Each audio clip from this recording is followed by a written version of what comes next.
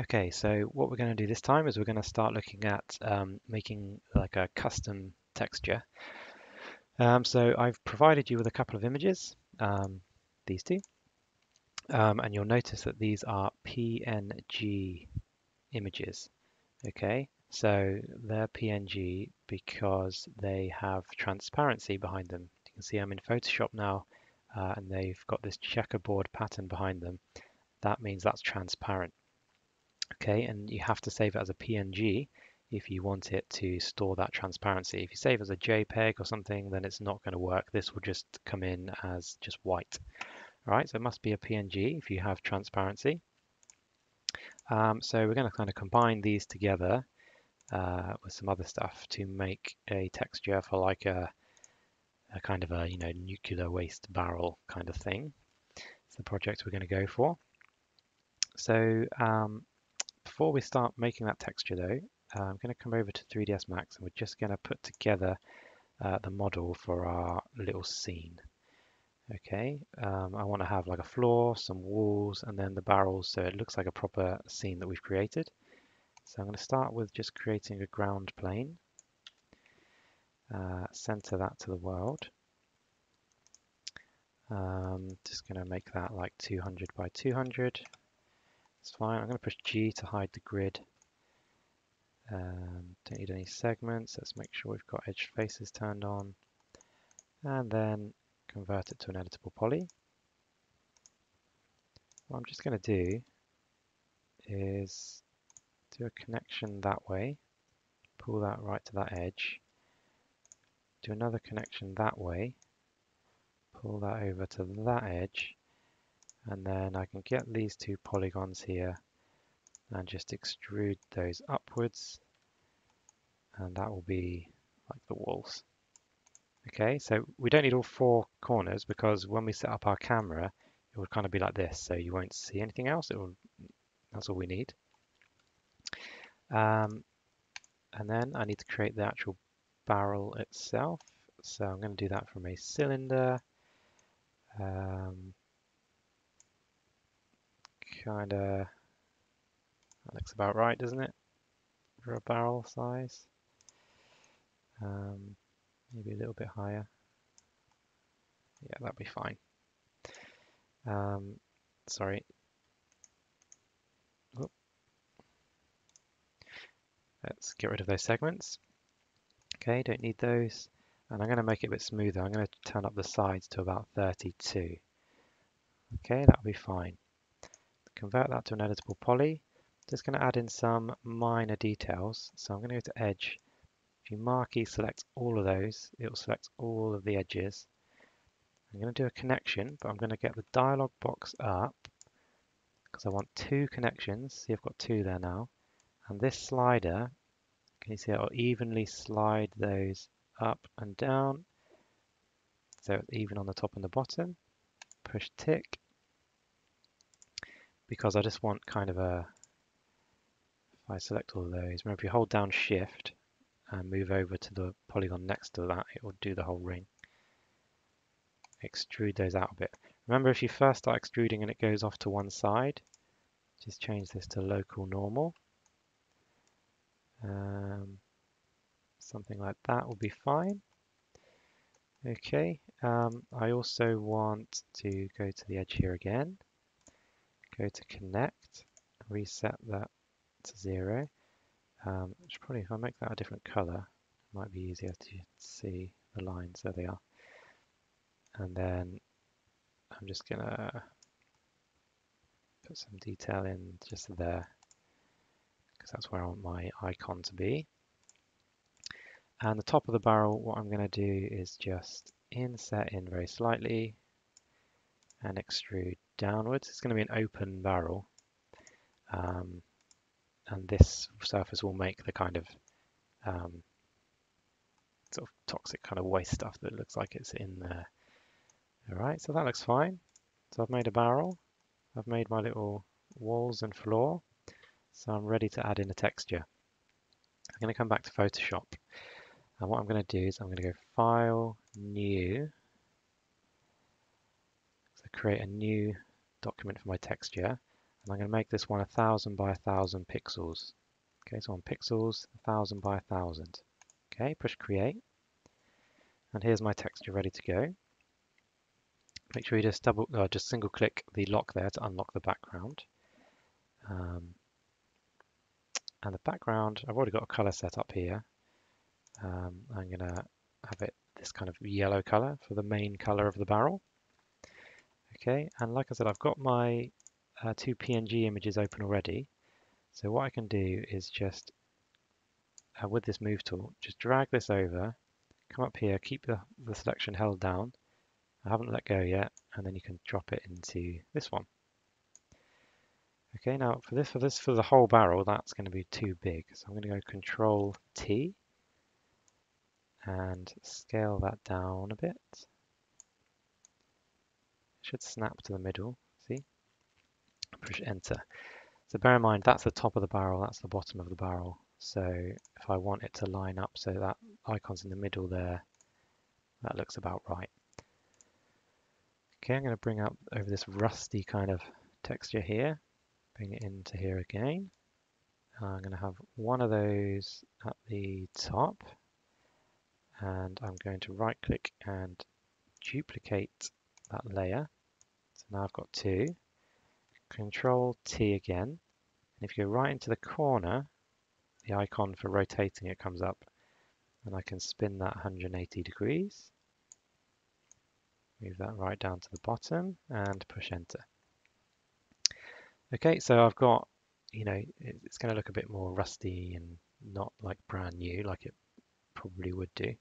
But I think this is kind of, and I want to tone that down a bit, the rust. It's a bit harsh, doesn't blend in too well. So just a quick way of doing that, I'm just going to turn down the opacity very slightly to about 90%. That's fine. So on top of that, if you want to add some text to it, just add yourself a new layer in there, get the text tool, and you can start writing something. My text is super tiny, so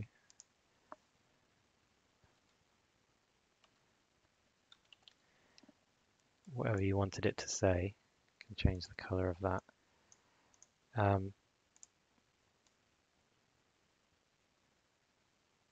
I'll let you kind of do your own thing with that. You can customize it however you want. It's going to delete that layer, but again, it's your texture, so add anything on that you want to there. So that's fine for me now. So what I'm going to do is go File, Save As. It's going to save mine to my desktop. I'm going to save it as a JPEG this time because there's no actual transparency needed to be saved here anymore. There's no checkerboard in my image. Just call it barrel and a JPEG. Save. Okay, and then I'm going to come over to 3ds Max again. I can open up my material editor. Oh, here's ones I made earlier. Let's just delete those. Bring in a standard material, as we've done before. Add the diffuse color as a bitmap. Find my, as the test I did before again, find my barrel texture I just saved. Open that up.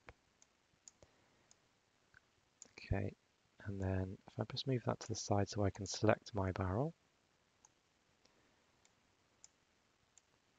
Come up here to apply the texture, and then just click this little icon there to make it visible in the viewport. Okay, so we've got it, but there's some issues. It's not perfect. I mean, look how stretched that is, which isn't what we want.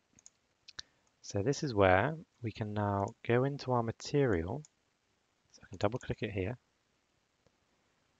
and start changing some of these parameters to make this the way we want it. So in the diffuse channel, you can see there's an M there. That's where my material is. So I'm going to click it. And then that gives us access to these tiling options. And you see if I crank this up, you'll see that it kind of squishes it back together nicely. So I want to turn that up a bit. 1.6 is about fine. What you want to be careful is it's not coming back around the back again. So if I turn that up loads, you see it comes around there again, which I don't want. So about 1.6 is fine. Okay, that's great. And then you might want to offset it, which you can do there, or up and down as well, but that's going to screw things up with that rust texture. So that's absolutely fine. So that's how you can change these number values to affect the position of your texture on the object. Okay, so that's great. But what I can see is it's all screwing up in here. So what I need to do is add on the Uvw map, which is here. Obviously planar is going to make it all weird, so we want that to be cylindrical, isn't it? So we can select that. Notice that we still have a big issue here. Now if I wanted a texture on the top there, I would have to do things differently. But what I actually want to do is make that the liquid that's inside. So I'm going to go back to my material editor, make a second material, double click it to access these settings, and I'm just going to change the diffuse color of it to this kind of bright green color.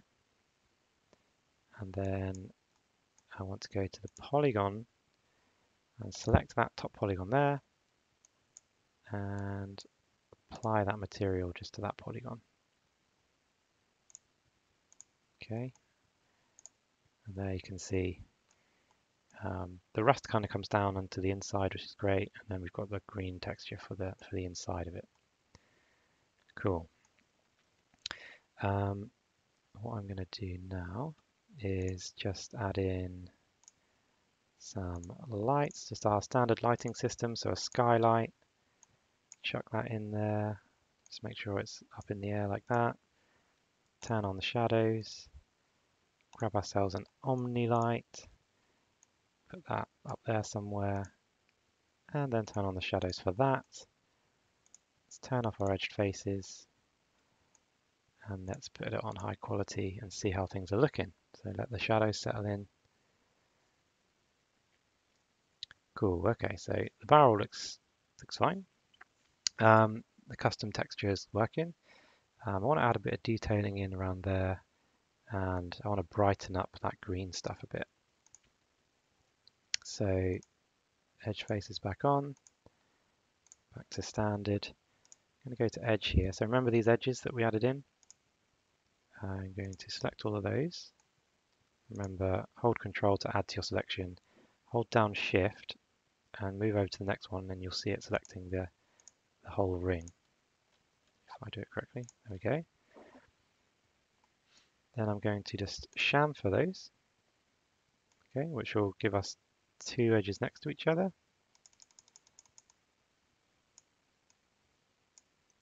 Just don't want to chamfer it too much. That's fine. Go to polygon, select those, select all those, and do another little extrusion outwards, just to add a little bit of extra detailing in there. Okay, great. Now I want to create the texture for the floor and the walls. Now this is kind of a personal preference for you. I've selected a couple of materials already. So if I go to standard, a new material, diffuse, bitmap, I saved them on my desktop, so I've got this kind of a asphalt texture. Where's the color one? There it is, color for the floor. So select my polygon of the floor and apply, make sure it's selected, apply that material to it, make sure we can see it. So there's my floor. Drag in another texture for the walls, diffuse, bitmap, and then there's my wall texture. Very nice. So I select my two walls, apply that one, make sure we can see it in the viewport. Okay, and then obviously that's going to go all funny again. So again, for our model here, Uvw Map needs to be applied, and this is going to be a bit more box-like, so we'll change that to box. Okay, there we go. So let's make it back high quality again, turn off our edge faces, zoom in nicely here, let the shadows come in, and it's looking okay. Make sure we can see that green stuff. There we go. Now I did say I wanted to brighten that green stuff up a bit, didn't I? So see, it's kind of dull here at the moment. Let's go to my materials again. Go to my green one, let's double click it. What I can add on is this color, self-illumination color. It kind of makes it a bit brighter. Make it nice and green again. And also turn up this shininess, although it's flat, so you probably won't really see much there, but I'm going to add that anyway. And then when we let that settle again, you can see already how much brighter that green stuff is there. It's looking good. Okay, so you can add multiple barrels if you want to. Up to you. Set up your scene how you want it to look. You could have one. Well, I guess be careful having one on its side, because if it's open, it would technically be spilling out. And also with my materials as well.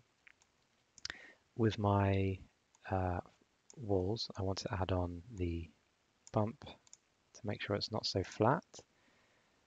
So my wall, that'll be the roughness. Add that in there. And the displacement,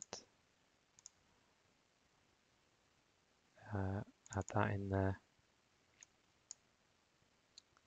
Probably the same for my floor. Here's my floor. Add in the bump, which is, if I can find it, there. And the displacement, if I can find that one, is there. Okay, so let's see how that looks now. Okay, you can see there's a bit more texture now to those walls. Just want to check the value of it. So go to my wall again. And remember, if you go to this map section, you can see the values of the effect of the texture. So bumps on 30. If I turn that up to like 100, is that going to be too much?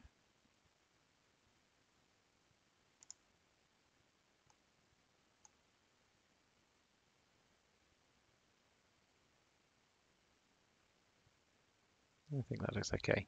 Again, so you can play around with that kind of stuff. The lighting can be a bit brighter. So if I go to my Omni light, you go to intensity and color, you can turn up the strength of that light. So I could turn up to a 2. It'll be much brighter. I can even change the color of it. So I can make that light a bit kind of green. How does that look? There we go. It kind of changes the atmosphere of the scene. So that, looks pretty good, really. Okay, so that's everything. So mainly this has been about creating the custom texture and how you can then apply that and change sort of the position of it on the model. But also a recap on how to build textures up, adding the bump maps, and all sorts of stuff like that. Okay, so hopefully that helps you with creating your own scenes. Okay, and that's all for now.